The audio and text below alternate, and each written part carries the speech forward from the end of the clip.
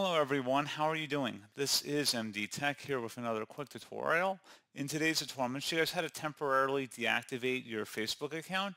So this should hopefully be a pretty straightforward process here, guys. And without further ado, let's go ahead and jump right into it.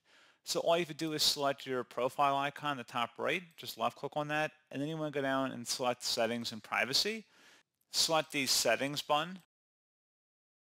In the Account Center on the left side, you want to go ahead and left click on that.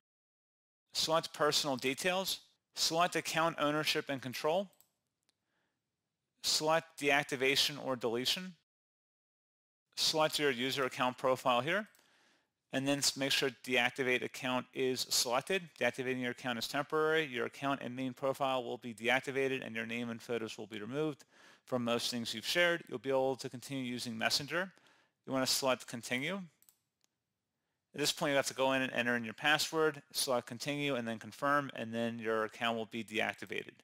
So, pretty straightforward process, guys, and as always, thank you for watching. I do hope I was able to help you out, and I do look forward to catching you all in the next tutorial.